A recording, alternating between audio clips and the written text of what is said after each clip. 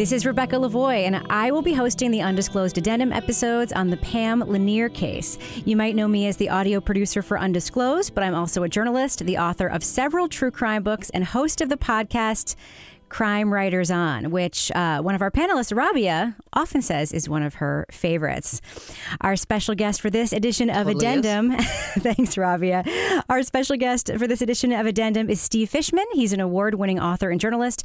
For many years, he was a contributing editor for New York Magazine, and recently, he is the voice and creator behind podcasts. His first hit was Ponzi Supernova, a 6-episode audio series about Bernie Madoff, and then Empire on Blood, a 6-part series about justice in the Bronx, is his current hit podcast. Over the course of his career, Steve has covered the criminal justice system, including wrongful convictions, corrupt officials, financial misdeeds. He has a distinctive noir voice, and he also owns a bar in Brooklyn called Irv's, which is one of my favorite things about him. Steve, thank you so much for joining Addendum. Well, thanks for having me. I hope we get to meet at Irv's sometime soon. I hope so, too. Also with us is Rabia Chaudhry. She's one of the hosts of Undisclosed. She's the author of the New York Times bestseller Adnan Story and a co-host of the 45th podcast.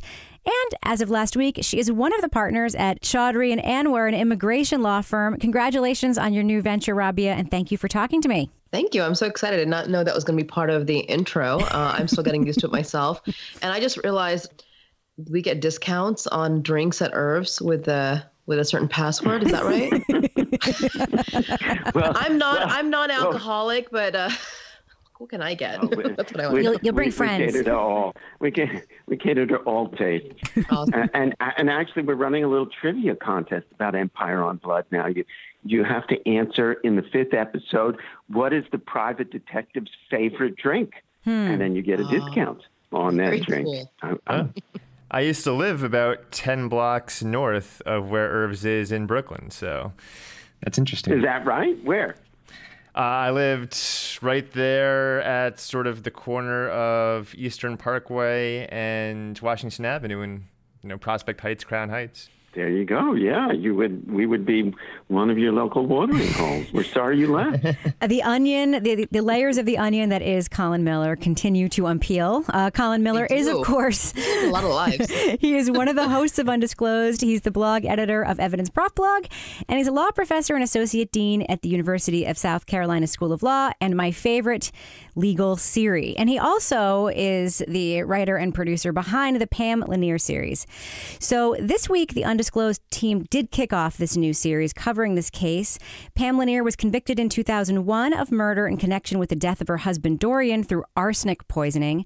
The first episode of the series focused on the death of Pam's previous husband, Johnny Ray, who drowned in the canal behind their trailer in Surf City, North Carolina. While Johnny Ray's death was ruled accidental and his post-exhumation autopsy didn't reveal elevated levels of arsenic, the prosecutor made her previous husband's death the centerpiece of its case against Lanier under an evidentiary principle known as the doctrine of chances. Now, Steve, I'm just going to take a step aside here, just for undisclosed listeners who haven't yet heard Empire on Blood. Of course, we talked about it and gave it 4 thumbs up on the Crime Writers On podcast. We really enjoyed it. What can you tell us about your podcast and the case inside of it, the Calvin Bouari case?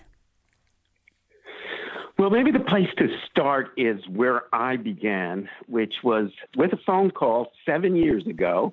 One I was not looking forward to or expecting to change my life, but did. On the other end was a guy named Calvin Bouari calling collect from a New York State correctional institution.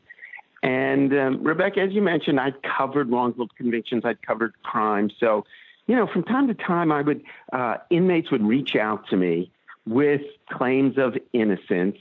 And, there'd be thick envelopes of documents. And you guys all know it's extremely complicated, extremely time consuming. And I had other things I felt I needed to do. And as my friend Emil, a former convict who was actually exonerated, told me, everybody in prison is innocent. So I guess I justified my action that way, or my lack of action. But with Calvin Bouari, who called me, there was actually something different. First of all, Emil, who I just mentioned, had vouched for him. He thought that Cal was innocent of this double homicide which had been committed when I spoke to him a decade and a half earlier. And so Cal starts racing through the evidence of his innocence. And you know, he's known this case. His insight is very difficult to follow. But there's something for me extraordinarily compelling in his voice. And, you know, I suppose I still can't explain it, but I had this image of this guy standing at a prison payphone and trying to run a campaign for his freedom. And to me, that was quite moving. And then the next thing that happened is I said, Cal, you know, and you guys have done this, but I mean, I didn't say yes. What I said was, I didn't say no. I said, you know, Cal, send me the transcripts. And that really was the moment that changed me, that made me open to this case. I mean, 1,100 pages. You guys have read them. I mean, transcripts can be fantastic reading. I mean, they're a drama with players and dialogue.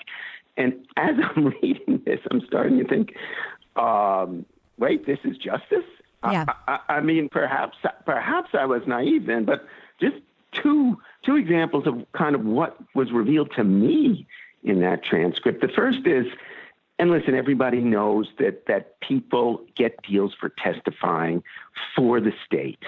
But here you have 4 of Cal's previous associates. I should mention Cal was an admitted crack dealer. 4 of his previous drug associates, all facing criminal charges, walk in. The prosecutor says, no jail time, just say what we need you to say. Now, one of those guys is actually in prison, and the prosecution, using its long arm, manages to expedite his release from prison. I mean, that's the kind of thing that I think to the average person will seem unfair. I understand the prosecution will tell you all the reasons for it, but that was the first thing. And the second thing was that the prosecutor declared in advance that Cal, the defendant, was so dangerous that the prosecution needed an order of protection for its witnesses. Now, that meant that the defense, Cal's attorney, could not even know the names of any of the people who would testify against him until they walked to the witness stand. Now, I don't really think it needs a legal expert to feel like, how am I going to prepare for a case? How am I going to defend myself and my life when I really don't even know who's going to testify against me? You know, those things together, I mean, that's what really set me on the path to kind of get to the bottom of this case. Right. And I understand that you pitched this case as a magazine story. It was rejected because Cal was seen as an admitted drug dealer who helped bring crack to the Bronx as an unsympathetic character in this story. I have experience with that. You know, as an author, we've pitched magazine stories and even books to our publisher, book proposals that have been rejected because the, protagonist or the person at the center of it, even the victim in some cases, isn't seen as somebody relatable and sympathetic enough, to appeal to an audience, to make an audience care. So, you're kind of balancing those things in your storytelling. I think you do a really good job of making the case that, put that aside here. Like, let's listen to the story of what happened in the system. But I've always wondered with the Undisclosed team, Colin and Rabia, do you make those kinds of choices when you're choosing which cases to cover? Have you ever had a case that was really compelling, but you thought, how do we make our audience care about what happened to this person? I think, there have been a couple of times when we have been a little bit worried about the nature of the crimes, like, for example, if it's involved children as victims and sexual assault and murder.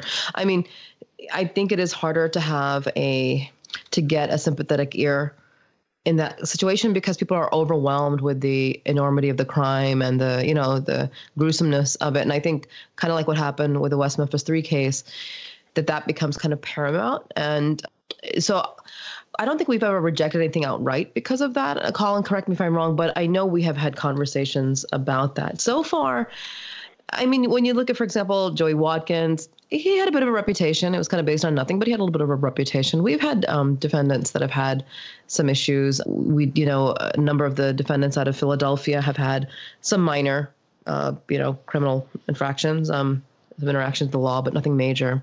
Yeah, and that's actually the origin of this series, is that I saw a case in the news being handled by the Wake Forest Innocence and Justice Clinic and reached out to Mark Rabel about it. He said, I think there is a decent chance that this guy's innocent, but he has sort of a sordid history. He wouldn't come off as that sympathetic. But I do have this other client, Pam Lanier, and we have a strong belief in her innocence. And I think that if you are able to talk with her and get her recorded, she'll come off very sympathetic. And so that's actually a big part of the origin of this series was another case that we decided not to pursue that led us to this one. And the interviews that we hear with you and Pam, you went to prison to visit her, correct? Right. Went to Troy, North Carolina last week. She is there in a women's prison. Actually, they're going to be bringing some men in and moving them, I think, to either Charlotte or Goldsboro in North Carolina. But right, I did go up and talk with her about 2 hours last week. That's a profound question, both in terms of, guilt and innocence in some very large sense, and also in terms of storytelling, where, Rebecca, as you point out, you have to win the sympathy of the audience. You need somebody to kind of take this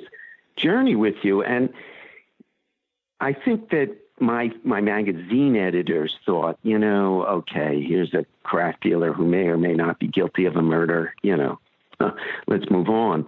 But in the end, I think the podcast really works in part because you are invited into what's a morally complicated universe. It would be great to have an honor student and a Boy Scout or Girl Scout who's, falsely accused. But, real life is quite different. And what we're really asking people to do is almost put aside the character of the person, put aside their past, and let's see what the justice system did, because, that's really the other side of this equation. I mean, the question that we pose very explicitly is, can you seek conviction over justice? Can you convict a guy with the thought in mind, if he didn't do this one, he did another? Right. And, I think finally you have to say no to that. And I think that that's in some way the kind of the ruling determination when it comes to the background of a defendant. I started reading The Economist when I did extemporaneous speaking in high school, and I've been a regular reader ever since. And that's because The Economist is about far more than just economics and finance. It covers a range of subjects from politics and business to science, technology, arts, and the environment. As I've noted before, I'm working on a bill that would provide compensation to the wrongfully convicted in South Carolina, and a really influential article in that effort is one in The Economist about how Texas is the most generous state in the country when it comes to compensating the wrongfully convicted. Given the many intersections between money and criminal justice, it's not surprising that The Economist covers a wide range of subjects that are likely to interest you as listeners, from private prisons to false confessions to mass incarceration. The Economist is the smart guide to the forces changing our world. And now, undisclosed listeners, you can get your free copy of The Economist by visiting economist.com/undisclosed. That's economist.com/undisclosed. Enter your details for a free copy delivered directly to your door.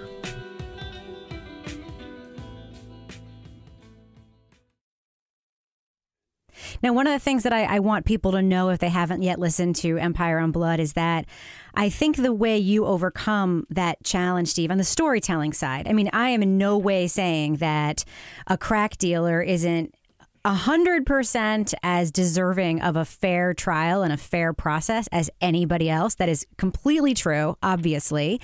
But in terms of the sellability of a story and the appeal of a story, for those of you who haven't listened to Empire on Blood, you think maybe like listening to a story about the wrongful conviction of an admitted crack dealer may not be for me. I will tell you what Steve does that so makes it work. To me, it's the magic of the whole thing is that you have a relationship with him. You reveal something that I think a lot of journalists don't do in their reporting on stories like that. And you don't hide the fact that in order to really like tell someone's story over a period of years, you do build a sincere relationship with him, and you put that in the podcast. So you become the audience's conduit to caring. We think immediately, we hear you care, and maybe that wouldn't come across in print as well. We hear you care, and then we care as well, because if you care, there must be something to care about. I mean, at least that was my takeaway from it. Yeah, I mean, I think that's true. And, you're right. I think I've been criticized a little bit because, I've abandoned a certain kind of journalistic objectivity, with objectivity in quotes. This was a 7-year story, and I've always felt, and this may sound stupid in isolation, but journalism is it's a pursuit of the truth. It's also a kind of act of empathy. Mm-hmm. You go into other people's worlds, and how do you enter those worlds? Well, I think that the real thing, the leap you have to take, is you have to make yourself identify with those worlds. Right. Now, there are built-in limits, racial and ethnic and age and all those. But the kind of act of it, the effort of it, I think it pays off. Right. And so I have a real relationship with Cal, and Cal and I, we laugh together. We chat kind of ridiculously we trade remedies for cold, and Cal tells me how he makes a concoction that cures him of colds in prison. So, there's this kind of relationship that goes from the very casual to the very intense. Because, mm-hmm. I mean, without kind of creating too many spoilers, there's this moment that Cal gets this huge break. He's been in prison 15 years, and he finally lines up an attorney, and it's not just any attorney. It's a guy named Myron Beldock, who really was responsible for freeing Hurricane Carter after he was convicted of a triple murder. And this guy, he really almost literally comes off his deathbed. He's 85 years old. He's got heart problems. He's got cancer. And basically he says, Cal's going to be my last crusade. Right. And this guy has, he has the tools and the heft and the reputation to do it, and he doesn't make it. Yeah. He writes the appeal, but he doesn't make it to the finish line.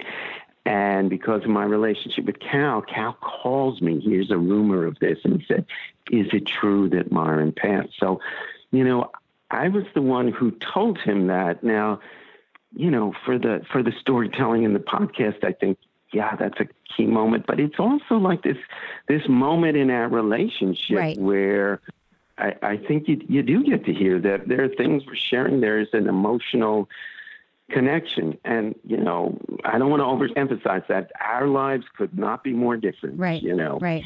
I made my living, cutting neighbors' lawns. Right, so, right. Well, I was a teenager. Yeah, I mean, that is the human connection. But I also think, and, we'll have to move on after this, but I do think, Sarah Koenig got a lot of criticism after Serial for what, people who listened heard as a friendliness between her and her subject, Adnan Syed. It's something you hear over and over and over again. And her response to that question is, there's a difference between what journalists do and what they show you they do. And so the objectivity quotient, when you're covering a story like that, and you use that word objectivity in quotes, it's kind of a bullshit premise. It is your choice as a journalist to show it if it benefits the story. And I think in your case, it does, and it would have been disingenuous to not show it, and it doesn't mean that what you did wasn't journalism. I stand by that. As a journalist by day, I 100% stand by that. Well, I agree with you, and I know we want to move on. Let me just say one more thing, which is that was a choice that I made, because you're right, in print, that never gets in. Right. When I say that, I mean the relationship, the way that the reason somebody talks to you, the either, fraudulent emotion or real emotion you bring to it. And that, that's one of the things that really underpins journalism. And I'm a recent convert to audio, but one of the things that I love about it is that it feels like the whole scaffolding of journalism, it becomes more transparent. And that's something I've always wanted to do and experience. And I think, putting it before the listener, you can decide, am I too friendly? Has it warped my view? Or is this how the sausage is made? And, right. And are these real feelings that, that show up and get translated? Absolutely. Can I just say one thing? Go ahead. Can I just say one thing? The perspective that's just kind of missing from this, although I totally appreciate and understand how, this medium is showing the bones here and how the sausage is made, is that the sausage is also made out of people, and the people on the end are often the subjects. Like in, Serial's case, it was Adnan, and it can get very complicated for a person who is the subject of this kind of story, especially when it's a long-term relationship, right? I'm like, well, how do you end up defining that relationship? Is this really a friendship or not? And I think that's where, for me, the moral crisis comes in. Not so much how is the audience going to understand this relationship, but how is the subject understanding the relationship? Right. No, I agree. And I had that experience with a long-term interview series with somebody who was in prison that didn't end well. I mean, I think we both made mistakes in terms of boundaries, and it was, it was hard. It was really hard for me. It was hard for him. It's especially hard for me because I know he's going to get out at some point, and he's probably going to live in the town where I live when he does, because he's from the town where I live. So, time will tell, but it is something obviously we have to think about. And I think, Colin, I will tell you obviously went there as somebody recording an interview, and those are the clear sort of parameters when you went in. You'll be fine, Colin. I think you will. But I do want to ask you, Colin, because the whole framework around this episode is around this doctrine of chances. That's where it begins with that amazing Bruce Willis quote, by the way, from Die Hard 2. And you talk about that, but you've also previously talked about MO or modus operandi evidence. What is the difference between those two things? Yes, we break that down. First of all, what we call propensity character evidence is inadmissible, so you can't say once a killer, always a killer, or once a rapist, always a rapist. Modus operandi is Latin. It stands for method of working. And a good example is the case that just broke today, the Golden State Killer. This is a man who had a very distinctive way of committing his crimes. He would pry open windows. He would shine flashlights into the faces. He would tie up the victims. He would put teacups or plates on the male victims' backs and say if they moved and caused noise, he would kill everyone. And so basically the theory of modus operandi is to say there is a distinctive way in which a series of crimes were committed. Think Jack the Ripper, think the Golden State Killer. And so we're not claiming once a rapist, always a rapist, or once a killer, always a killer. We're saying these crimes are so distinctive that if we can prove this person committed one of these crimes, he must have been the person who committed all of them. Doctrine of chances, as you said with the Bruce Willis quote, is essentially saying, look, there's this series of strange occurrences that have occurred in this person's life. A series of fires, a series of drownings, multiple people dead at the bottom of a staircase.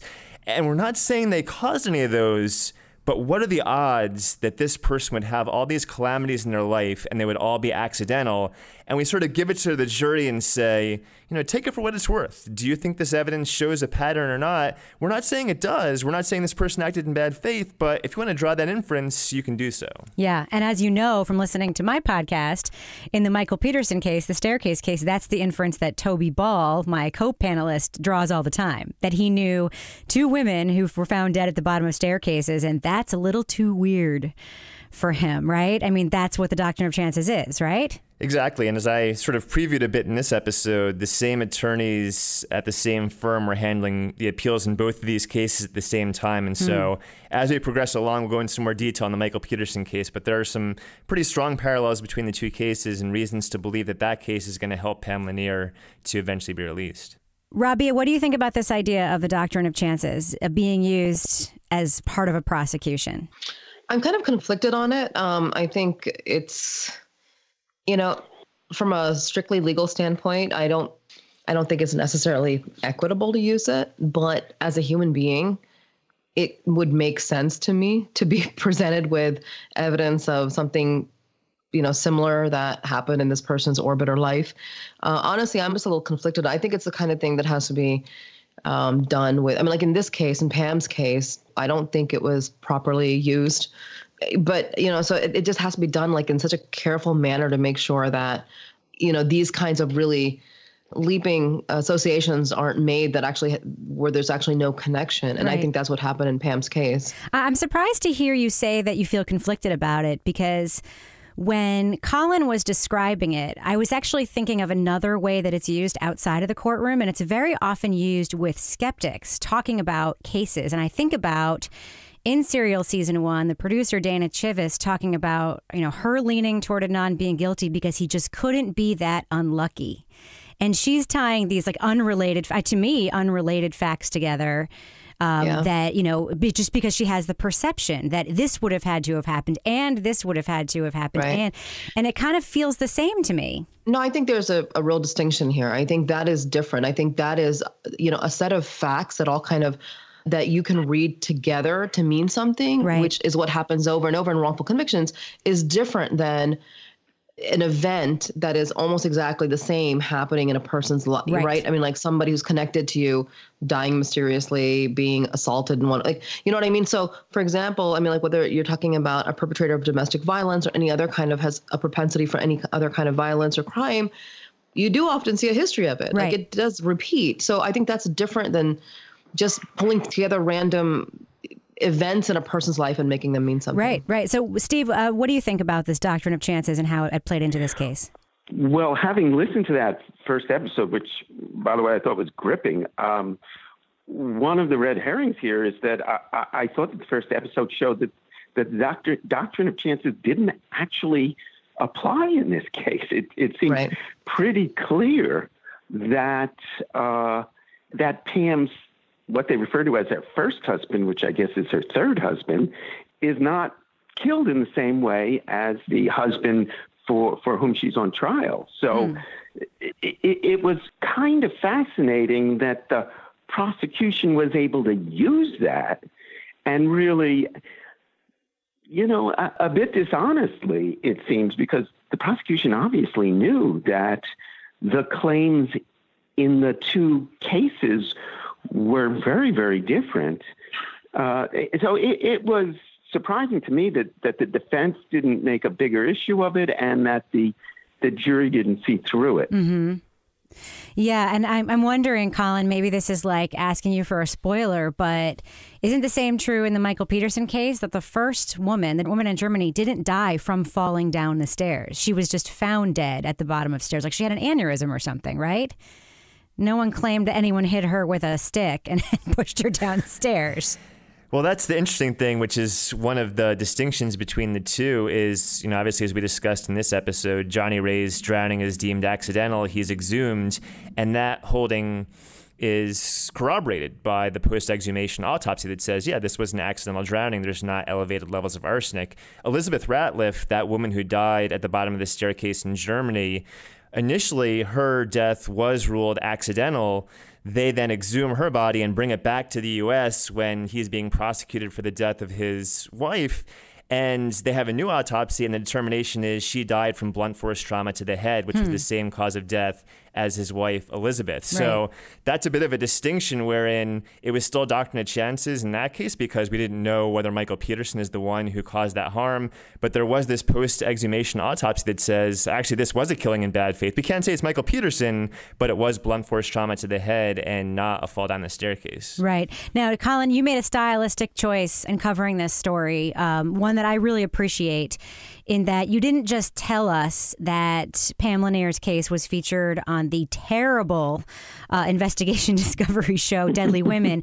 You actually used clips from the show instead of just explaining what the state's case was. You said, it was the same as it was in the show. So let's just play the clips from the show to tell you what the state said. Talk about Deadly Women and, how her story's appearance on that show makes the public feel about this case. Like, what impact do you think a show like that has? I mean, it just completely colors how anyone hearing about the case would think about it. I mean, she's clearly portrayed as this gold-digging black widow who marries men for their money and then kills them in cold blood. And it's just so far apart from the actual facts in this case and how everyone I've talked to speaks about Pam Lanier and this relationship. And so certainly, anyone coming into this case, having watched the video, is going to have preconceived notions. And that's, again, as we touched upon a bit in the episode, it's made a lot of people I talk to gun shy. At first, they don't want to talk to me because they have seen what happened with this episode and see the impact it's had on people both in the community and online when they're talking about Pam and her case. Yeah.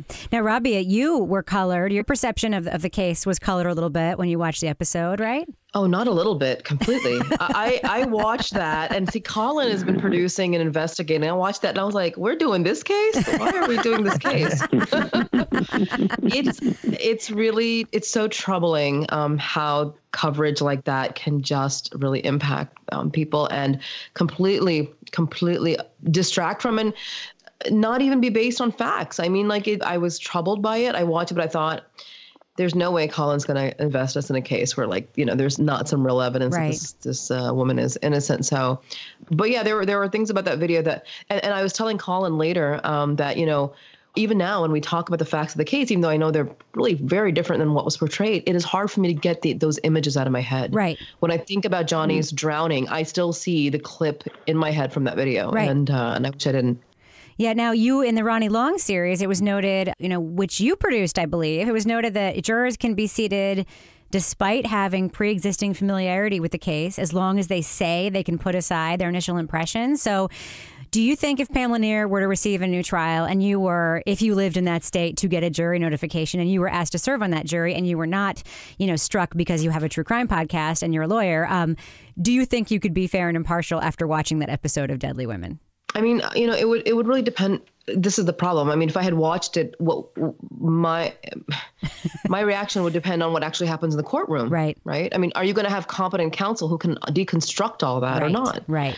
And I don't always trust that. So I would say strike anybody who's seen that episode. Right. Now, Steve, have you seen any of this kind of true crime media, this very pulpy, over dramatized, with lots of recreations, true crime media like Deadly Women before? Sure. I'm sure we've all seen a bit of it. I mean, for me, not having seen this particular one, I find it easy to believe that people could discount what the media claims, being on the receiving end of a lot of criticism about journalism.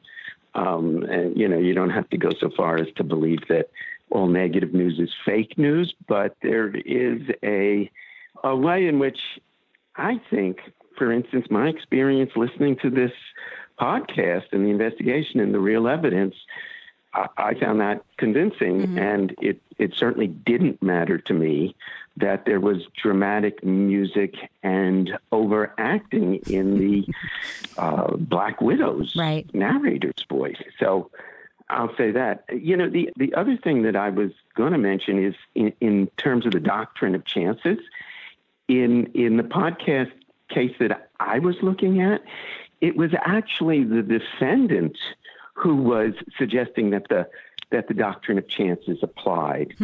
This is Cal, and he spent basically his entire adult life claiming that his former protege, Dwight, was actually the killer. And the reason he puts forth, or one of the reasons that he's put forth, is that 2 years after the murder in question, after the murder for which Cal went to prison, 2 years later, there was another murder committed in almost the exact same way, and Dwight was convicted of that murder. Yeah. So Cal's contention is, lightning doesn't strike twice. Yep. And sit up and take notice. Right. Right. And this is what we in the evidence field call reverse 404B evidence. So 404B, Rule 404B is the rule that allows for evidence to come in under MO or doctrine of chances. And then reverse 404B is exactly like in Cal's case, where you say, I was convicted of something. There was a very similar crime. We can prove who committed that crime. And that means it's likely they committed this crime as well. And so, yeah, that was really interesting to hear how that played into Cal's case. Yeah. It didn't play into Cal's case. And, that was one of the extraordinarily frustrating things for Cal, is that he could never get any traction because the system, likes finality. It doesn't want to look at itself, and it certainly doesn't want to reverse itself. So as an extreme example of this, in Cal's case, there's actually somebody who confesses to the murder for which Cal went to prison. He confesses 10 years after Cal goes to prison for it. And yet you see the kind of momentum, rally, and impulses of the justice system come together and basically say, this can't be true. It can't be true because somebody doesn't confess to murder, just raise their hand and say, hey, I did it, take me away. And second of all, because, Cal's a bad guy. We've proven this. So we're really not going to take this seriously.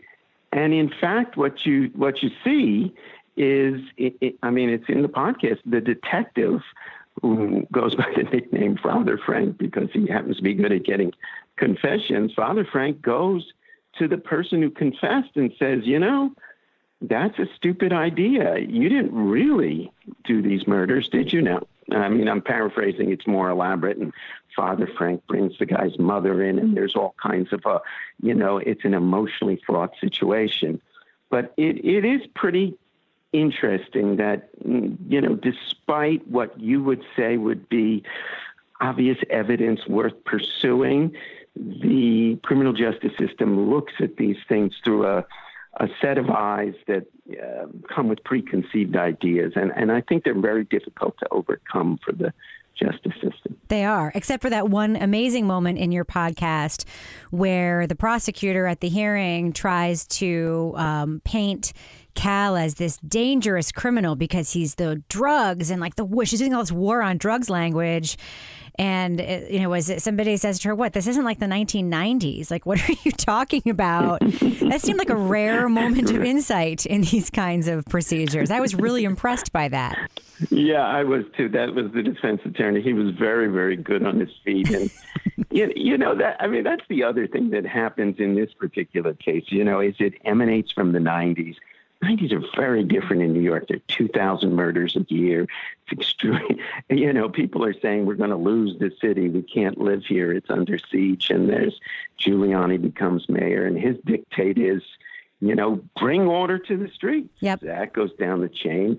The prosecutors, and the prosecutor spoke at length. The character I call Turtle Man because he's got 20 turtles running free in his house. He, he's not a bad guy. I don't think anybody really sets out to do wrong in these cases. But, at some early point, he identifies himself as a good guy. And fascinatingly to me, because I've covered this for a while, being a good guy means getting Cal off the streets. Mm-hmm. He was identified in the press as a target. He was identified by task forces as a target. So you had this system where the good guys already had their sights set on somebody before, it seems to me, before kind of sifting through the evidence. And maybe it was the 90s that favored that because of the state of New York City, or maybe it was just some kind of glitch in judgment. But yeah. I think one of the things that happens is you get a lot of people, or let's say some number of people who are swept up in this good guy fervor who actually aren't bad guys who aren't guilty of what they're convicted of. A lot of our listeners first got to know about me personally because of my advocacy for Adnan after the Serial podcast. But here's the thing. I couldn't have done that unless I had a website where I could blog about the case. And I didn't just want to blog. I needed my own website where I could do it so I could control how, when, where, how much I wanted to share, what documents I wanted to add. And that's why Squarespace is so important. Squarespace is the tool that allows people like me who are kind of low skill on the tech side, but have something to say, have issues that mean something to them. It gives us a platform. But Squarespace is not just about, of course, blogging and advocacy. I mean, there's so many things you can do with your own website. You can turn a cool idea into a website, showcase your work. Maybe you're an artist or an artisan.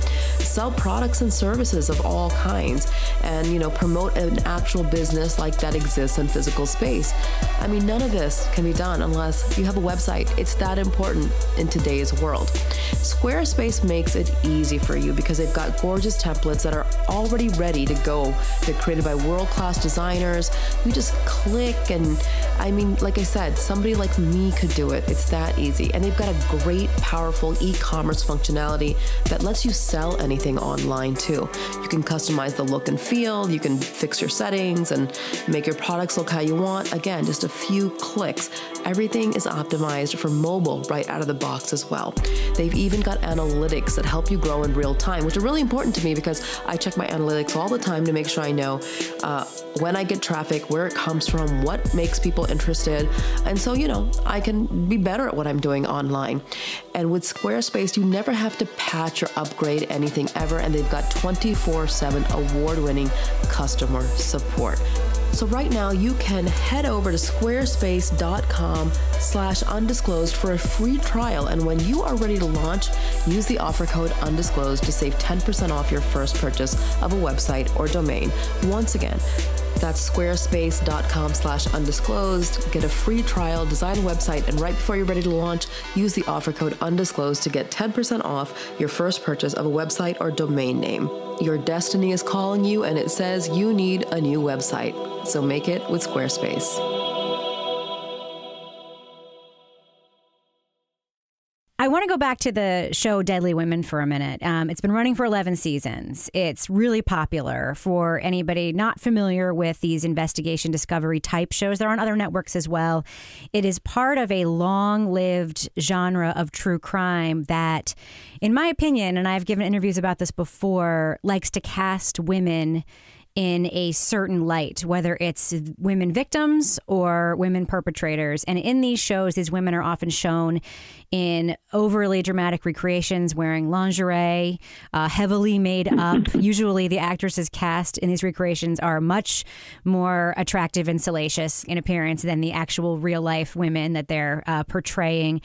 There is this, I think, desire around crimes involving women to use these stereotypes. And you talked about the Black Widow. And that also came up, that same Black Widow stereotype came up in a case that my husband Kevin wrote about, the Sheila LaBar case in his book, Wicked Intentions. And I should say, he has appeared on the show Deadly Women, I think multiple times, and on other shows just like it, talking about that very case. As a true crime author, like, that is the media that you're offered. I just hate to tell you. I've been on some of these shows too. And when you're sitting there doing your interview, like in a hotel room with the film crew, giving your little sound bites, you just know, like, okay, there's going to be like a woman in lingerie behind my head as I'm explaining this. But it's not good. I don't think it's good. I've actually really stepped back. I think that the rise of true crime podcasting has brought these kinds of stories more to the mainstream, and that we don't have the same kind of pressure to do these stupid TV shows that we used to have. But yeah, I don't think that they're good. So I just wanted to go on record as having said that. Now, it was noted on the episode that the medical examiner concluded that Johnny Ray, the earlier husband of Pam, had arsenic levels within the normal range, but toward the upper end of that range, with the ultimate conclusion being that his arsenic levels were normal, not a contributing factor in his drowning. Despite this fact, Pam's attorneys did not present any evidence about that exhumation and autopsy because they feared jurors would get confused, or they just didn't trust the jury. Now, we know this is Monday morning quarterbacking, but I'm curious, what does everybody think of that decision by her attorneys? Steve, going through everything related to Cal's trial, were there decisions his attorneys made that you're like, why would they do that or not do that? Well, in retrospect, you have to say yes. In Cal's case, kind of going back to the fact that he really was hamstrung in terms of investigating the witnesses. I think that what his defense really lacked, and his defense attorney really couldn't marshal, was a thorough investigation of the night of the crime. And maybe he should have done that. I mean, there was no protective order on the crime scene or on the neighbors, because this murder happens on a crowded street. It's like 6 yards from the corner on Blood, as a local newspaper dubbed this intersection where there are a lot of murders. It's an open-air drug market. It's evening of a nice day. So there are lots of people around. So the thing that really never happened was a very thorough canvassing of the scene. And what happens 20 years later, when Cal finally gets an appeal in his day in court, is that you have people who were at the scene 2 decades earlier who now come forward and testify. And so is that at the foot of the defense attorney? Maybe, but I think the point here is that the evidence was always there to be got. Mm-hmm. What made it not be gotten?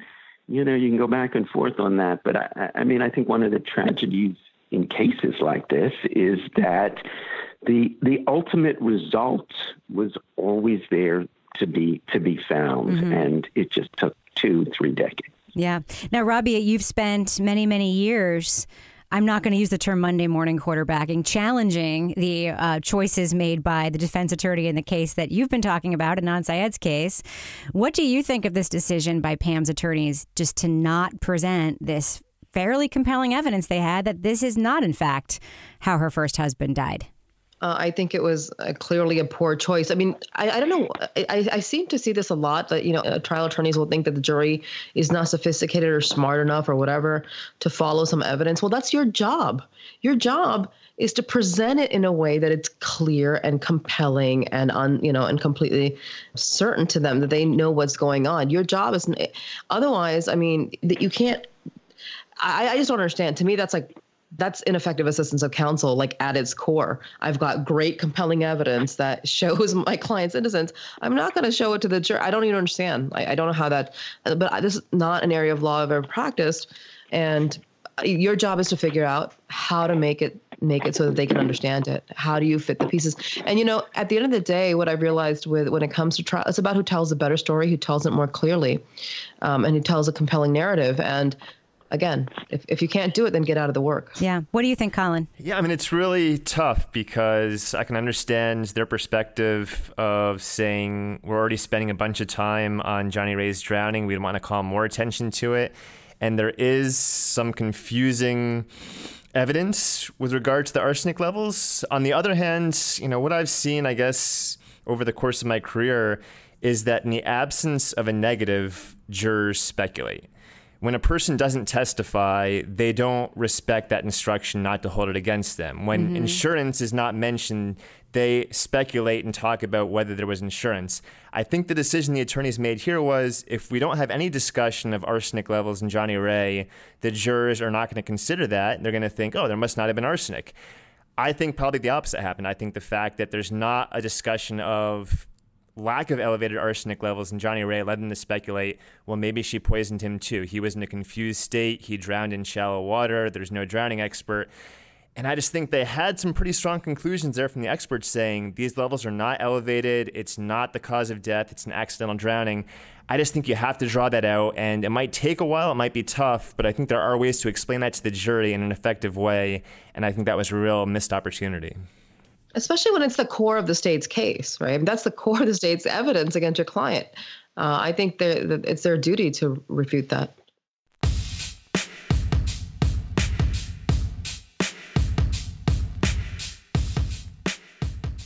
One of the things that I thought was interesting listening to the tape as I was putting this episode together was, Rabia, you had questions about the details of Johnny Ray's drowning. You had those questions yourself about him drowning in shallow water. She couldn't swim, but who wouldn't jump in and save him? And, I wanted to ask you, actually, have you ever known an adult who didn't know how to swim? Because the ones that I've known who don't know how to swim, there's no frickin' way they would jump in water of any kind, even if it was to save somebody. So I am an adult who does not know how to swim. Really? But I don't know. I can only flail and then drown. I can't swim. I can't even float. I cannot even float. It's a long story. I'll tell you it one day. But anyway, no, I can't. But maybe it's because I'm making that connection to that stupid video or the fact that, we keep hearing that it was shallow water. And when I asked Colin, he said it's about chest deep. I thought, well, nobody's asking you to swim. Just walk in. You're not swimming. You're just walking into the water. This is what I was having trouble understanding about this whole thing. We did hear from that drowning expert in the episode, Colin, and, let's talk about how much an expert like that could have added to this case and about defendants who can't afford experts. Like, how does it work when someone has a public defender and that public defender wants to use an expert? Yeah, so that's tough, and it's public defenders are 80% of cases, and what they can do is they can say, look, I have very limited resources, and they can ask for the judge to give them some money to hire an expert. There was actually a case here that involved cell terrapins, and I was working with the public defender, and they wanted to hire an expert to talk about the unreliability of cell terrapins, and it was a really tough process to get them to appoint an expert witness. So it can be very tough for someone with either a public defender or someone they're paying out of their own pocket to hire those experts. But absolutely, in this case, I have to think strongly that a lot of people like Rabia and other people I've discussed this case with, they're looking at this and saying, he's drowning in chest-deep water. Why didn't they go in and try to save him? And also, how did he drown in this shallow of water? And I myself was shocked when I was talking to the expert Fleetmeyer, and he's saying, in open water drownings, it's 40 to 50% that the water is below the person's mouth. Right. And that was a shocking statistic. And I think that this case certainly could have benefited greatly from having an expert coming in and simply saying, A, 40 to 50%, they are shallow water drownings, and B, under no circumstances, and especially with them not being able to swim, should Pam and her son have tried to go in and try to save Johnny Ray. And we also got that great tip that he gave during the podcast, which is the first thing you should do if you see somebody drowning is tell them to try to stand up. Because 50% of the time, statistically, they would be able to stand up. And that's something that I had never heard before. So that was fascinating. Steve, you said that Cal hadn't been able to afford the experts to do a proper investigation either, right? Yeah, I don't know if it was not so much funds as it was the approach of the defense. Right. And, back to what we've been speaking about. In a previous life, I used to write about brain surgery. And one of the really frightening things that I heard again and again was that results are operator dependent, which basically means you better have a good surgeon because not every surgeon's alike. And I think that's very true of attorneys. When I read those trial transcripts, there were lots of good points made by the defense attorney, again and again and again, but it didn't amount to a story. And, you got to come in and you got to tell a story. You got to, marshal your truth and make it present. So just the fact that you're kind of scoring points here and there, that's not the real skill. I think the real skill is to come in and give a compelling narrative that explains something that the jury can kind of sit and tell themselves as a bedtime story, right. Almost. And the prosecutor in this case was extremely talented at that. I mean, he was very good. He not only won the trial, but then there was that second go round, that appeal where somebody else confessed. And this same prosecutor, Turtle Man, he goes in and undoes the confession and then really presents evidence, compelling evidence from a witness who has told one story, recanted, and then told another story. And somehow this guy, force of personality, the tenor of the times, he makes that believable. And I think independent of the evidence, and we're both talking about stories in which, there's no DNA, there's no murder weapon. It's all, he said, she said, he remembers, she remembers. And that really lends itself to the skill of an attorney in the courtroom. Yeah, and I will say, I know that I talk about it all the time, and I hope it's not too boring for your listeners or for mine.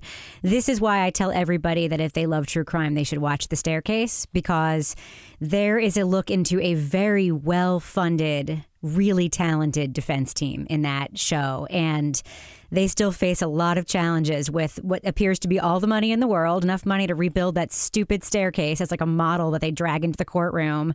And, they have all the experts. They have Henry Lee, the most famous blood expert in the world, come in, and they have a great story, and yet it doesn't go necessarily the way the audience thinks it should. It's fascinating. It's absolutely fascinating.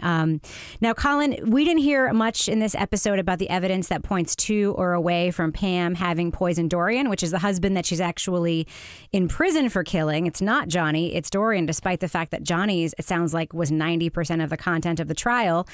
I don't want you to spoil future episodes, but can you give us just like any little hint about what any evidence might look like that makes you think that like she didn't poison her husband, or do you not want to share that yet? Yeah, there's another famous Latin phrase in the law. It's res ipsa loquitur, and that means the thing speaks for itself.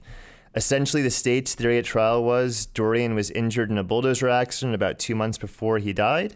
She was his primary caretaker, and therefore the thing speaks for itself. What else could have been the cause of his arsenic poisoning? There's no direct evidence that she poisoned him. There was no arsenic found around the house. And then those following me on Twitter, you'll see that I tweeted yesterday, so this was Tuesday. We've been looking into it, and I got new information yesterday. We think now we have found, per se, the cause of his arsenic poisoning, and that'll be a big part of the end part of this series. All right. Well, we do have some questions from listeners I want to get to briefly. But Steve, before we do you have any questions for Colin about the case or anything we heard in the first episode? Colin, here's my question.